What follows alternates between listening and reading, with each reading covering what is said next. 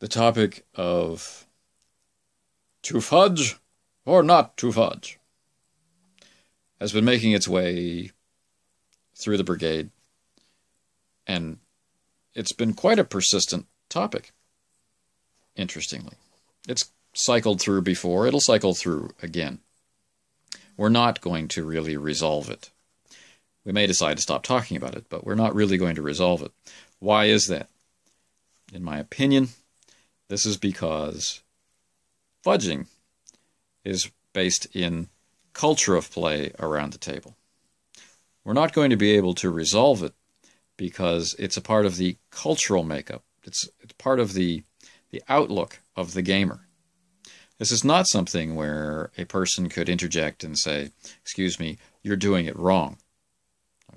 We're not going to find a definitive answer, a definitive solution or correction to a behavior that needs to be modified. Instead, we're going to keep butting our heads against a differing culture. Now, we might choose to embrace new cultures. We might be that kind of gamer. We might not be. We might not be willing to move beyond our cultural bias. Cultural bias exists in every culture. Even the bias to try to not have bias is a bias. So we're kind of stuck on that regard. So many of us grew up in an initial culture of play, the core of who we are as a gamer doesn't consider fudging dice rolls to be something we want to do. I'm going to phrase it that way. And we can see problems with it. At the very least, we can create justifications for ourselves not to use it. Likewise, those who grow up with fudging as a part of the Game Master's arsenal can create justifications to use it. Find it difficult to understand why those from that different culture that is against fudging would deny themselves this tool. Should a game master fudge? I find that is a misleading question. What's wrong with fudging is a misleading question. I think explaining what you use that technique for is helpful. I think explaining from the player's point of view the effect knowing about that technique has on you is useful. I think that discussing how that technique is made a part or not made a part of a particular game is useful. I don't really find much utility in arguing about preference, which is often where the conversation can go. It can go there because often we end up getting insulted or we become tied to a particular point of view that may not be accurately represented by our detractors or those who comment on what we've said or part of what we've said. For example, let's say you're a game master who grew up in a culture of play where fudging was normal, where you never have had to consider it might be a bad technique. Right? This is one of your prized game master skills. Put yourself in that mindset. Role play a little bit. You're a game master who really values the freedom to reject dice rolls, the power of being inspired but not bound to a dice roll, the ability to shape the experience for the people at the table, the responsibility to be able to do that well, the skill of performance it takes to be able to realize you've got a bad die roll, right? To use the terminology from that culture, a bad die roll, something that's going to mess up the session, screw up the game, kill the campaign, whatever. Right? You've never considered that to be a bad technique. And then, out of the blue, somebody says that everybody who uses that technique is a liar. You've just been called a liar. You thought you were a good game master 10 seconds ago, and now some joker out there is calling you a liar. It's rather difficult, especially if the idea of being an honorable person or not a liar is of particular importance to you. If you revel in being a liar, then that's not going to matter. People are different. The things that set them off vary. You cannot really expect someone to argue at their best if they're upset that you've called them a liar. They're certainly not going to find it very easy to argue with you who are calling them a liar when all they are is a game master. Like, why are we dragging this ethics into my entertainment? Kind of stuff. Okay. On the other side, where you're not using a technique, you're actually doing nothing. I mean, either you fudge or you don't. And if you don't, you're not doing anything. So you can imagine how difficult it is to maybe entertain the seriousness of an accusation that you might be responsible for somebody not having fun. I am definitely on one side of this discussion. And for the purpose of this video, that doesn't matter. All I want to do in this video is kind of raise awareness of the influence that our differing perspectives have on our ability to listen. And to redirect, much like Nolan Inquisitor tried to do last week, redirect the discussion to the purely technical, which is something we can sink our teeth into and something where we can gain some measure of resolution. That's where I want to focus this discussion. Technique. What does fudging actually do? What is the function of fudging? We'll also look at the other side, not fudging. So you have one side choosing to use a technique, requires a lot of skill. They can take pride in the enjoyment of their players. I mean, it's a long string of positives. It's difficult to accept there might be negatives. It's difficult to accept the negatives that are presented to them by people who don't like the technique. On the other side, as I said, all you're doing is either rejecting a technique or being oblivious to a technique, never even realizing that someone would consider it. Right? Now, let's really broaden fudging out to be adjusting a die result or adjusting any other aspect of a scene that's in motion. Okay? We will not be talking about pre-planning. We will be talking about a scene in motion where a game master has to decide instantly if it's going to play out or be altered. Right? Examples of this are adjusting the health track of a particular character, of adjusting the number of reinforcements or the timing of reinforcements, this sort of thing. Or out and out rejecting a die roll or modifying the effect of that die roll in some way, not letting it lie. Okay, that's what we're going to call fudging for the purpose of this video. The other culture of play doesn't do this. Their motivation on that side is usually drawn from the point of view that the story will be emergent. They're not following a script. They're not following a hoped-for arc. They're making decisions. The focus is on the decisions. That's why there's this culture clash. Right? Fudging removes the point to me making decisions. So we've got fudging and no fudging. Okay. What are the benefits? In discussing the benefits of fudging as defined, I run the risk of sounding like I am hiding criticism in a compliment. So please keep in mind, as I list off the things I see as the benefits of fudging, that I'm seeing them as benefits. Okay? This is what the technique allows you to do. I'm not judging it, I'm describing it. If it sounds like I'm judging it, I hope that's not the case, and it may be a case of listener bias intruding on what I'm actually saying.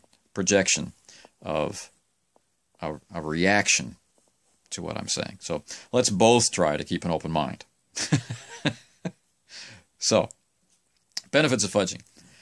The primary benefit that I see, beyond what normally gets talked about, is that it allows a game master to maintain control over gameplay regardless of how much, let's say, system mastery they may have. They may be an extremely old hand who understands every nuance of the system, and what fudging allows them to do is to tell stories. Telling stories, as I've just stated it there, means to have narrative control over where the story is going. The story is not emergent, it's being shaped by the will of, in this case, the game master, because they are fudging the results. Okay, so they are shaping a story. They are creating a story around the players, and the players are operating within that story, which is slowly being, let's say, revealed. Okay. Fudging definitely allows you to do that with panache, and the more skill you have in performance, the more skill you have at juggling the variables in your head, the better that experience is going to be. You will be better able to emulate fiction, film, books, that sort of thing. You'll be better able to follow narrative beats. You'll be better able to move through the standard story structure. That's what fudging allows. If you have a particularly sensitive player in your group who is not going to react well to certain things, maybe a novice player, maybe a very young player, or someone who has this aspect to their personal character that makes some outcomes not desirable, being willing to fudge, to reinterpret, to reevaluate, to misdirect away from what the system is telling. Being able to do that allows you to maintain control and give them a better experience. So that's what I see as the value of this technique of fudging. Not doing it. We're kind of in a weird position now where we need to describe the benefits of not doing something, of a non-technique. What are the benefits of not choosing to fudge? I'll save some of the things that I think personally are benefits for later, but more generally applicable benefits are that the players, because of the feedback they get from the system, from your rulings, from your arbitration, will become better at making decisions that fit the game that you're playing. They have to. If they don't, they will suffer the negative consequences. The negative feedback will show them what they can and cannot get away with. If you're running a particular genre, right, the game, if allowed to play out the way that it's built, will help ground the players in that genre so that their characters become more natural parts of it. A game like RuneQuest will punish players who want to treat it like a game of Dungeons and Dragons. Right? The two systems produce very different outcomes. Right? And it's not that one is more lethal than the other. It's just the tactics, techniques, mind space of one is not the tactics, techniques, and mind space of the other. If I have a bunch of players from one and I thrust them into the other, they're going to encounter friction with the system, which may be enjoyable for some as a learning mechanism. It may not be for others. And so the fudger will actually deny them the learning experience by smoothing out those rough edges. Right? Sure, the session might be more fun for the intervention. The character doesn't come, or the player doesn't come away having learned anything, and that forces you into this downward spiral of regularly needing to fudge. This brings us to the second. If you don't do it, you will find you don't have to do it. Becoming conversant with your system, learning to understand your players, working with players so that you all become, let's say, collaborators with the system to discover a story. It means you don't find yourself in the situation where you're pushed into a corner of having to reject a die result or to change the statistics of an existing character or alter a timeline that has been in motion, that sort of thing. You simply don't have to. And I see that as a benefit. A personal benefit for me, I like playing a lot of different systems, and I like to get into them as deeply as I can given the amount of time I have to devote to that particular game. Anything which helps me see the game for what it is and experience what the game's contribution, the system's contribution to my game is valuable to me. If I allow myself to interject and void die results I don't like or adjust upward or downward the stats of any particular creature, I don't actually get to see that in action. The last benefit is surprise. And we've talked about this a lot on this channel and a few others. And people who cite an interest in simulationism or in the emergent properties of story. This is one of the things that we cite a lot, being surprised. If I'm actively engaged in making changes, making additions, rejecting dice results, I deprive myself of that surprise, and it's very valuable to me. So the benefit is I get to keep being surprised. Sure, on both sides, you can always be surprised by something that a player wants to do. But if you don't engage in fudging, you can be surprised by so much more, positively and negatively. But from the standpoint of someone who wants to discover story, there are no bad rolls. There's nothing that needs to be fixed. The primary impetus, as I see it, to engage in fudging is to produce a more enjoyable, story-based experience around the table. It de-emphasizes player choice and emphasizes artistic control over the flow of the story coming from play. Not fudging emphasizes the importance, or it validates the importance of player decision. It gives a higher degree of risk versus reward. It coaxes both players and game masters to develop more system mastery.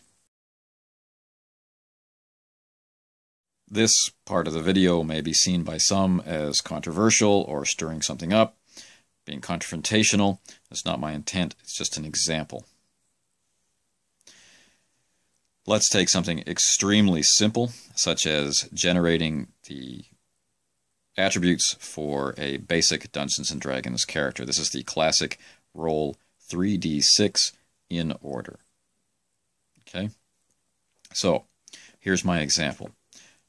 Group sitting around the table, they're going to be rolling up characters for their experience playing basic Dungeons & Dragons. And one guy says, I'm going to play a wizard, and grabs up the dice and rolls them, and everyone's watching to make sure that there's no, cheating going on, and they watch as the guy rolls the traits. And they are fantastic traits for farmer or gardener, something like that. Nothing that's going to make playing a wizard exciting. In fact, it will actually make playing a wizard very, very hard. So, what do we do? Do we keep that character, but the guy doesn't play it, and he tries again, and he tries again, and he tries again until he gets something that's closer to the idea of a wizard? Or do they switch from the idea of roll straight down the line to roll and assign? They start moving some of those mediocre traits around to kind of approximate a wizard. Or do they say to themselves, you know, next time we're going to do something different? And that might be point buy, or it might be roll 4d6 and drop some number or other and that kind of stuff. This is my example. Somewhere along the way in here, a mistake was made. A mistake that not a lot of people recognize. What was it? The mistake was made in framing the original rolls. The person who was rolling started out by saying, I'm going to make a wizard.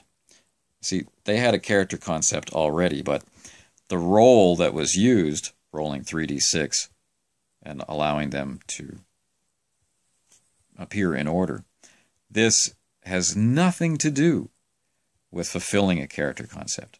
It has everything to do with discovering a character concept. You roll the dice, and then you start thinking, who is this person? You can't approach it saying, I'm going to roll a wizard, because you end up at odds with the dice. Knowing how to frame a roll properly means you don't wind up at odds with the dice, which ultimately means you don't need to fudge. You don't need to do something which changes the outcomes. Understanding the system, understanding your players, paying attention to the reaction to this kind of example enables you to create new methodology or new approaches so that the next time you get a better result. The value is in knowing the effect of the techniques, the function of the techniques. The value is not in choosing one type of culture over another. Framing roles properly is not the golden ticket out of this particular ongoing, never-ending discussion. But it's something that can arise next, which we can all benefit from. Like choosing to fudge or not fudge, how a role is framed is as susceptible to culture as anything else. We're not going to agree on how a role should properly be framed or what does and does not merit giving a role a pass, waiving a role, that sort of thing. We're not going to agree on those things. We're not going to agree on the idea of challenge ratings or threat assessment or properly balancing an encounter so that a specific kind of effect will be wrought, wearing down the PCs, delaying the PCs, giving them a fun romp, mowing through minions, whatever. Right? We're not going to agree on those things, but we can discuss how, when, why to do those things, and we can all learn from them, and that will be fantastic, and it'll grow out of other technical discussions. It will grow into other technical discussions, and we can kind of bypass these weaker conversations that are rooted solely in preference and culture, and just alienate and isolate people for liking or not liking something. Thanks for listening to all of this.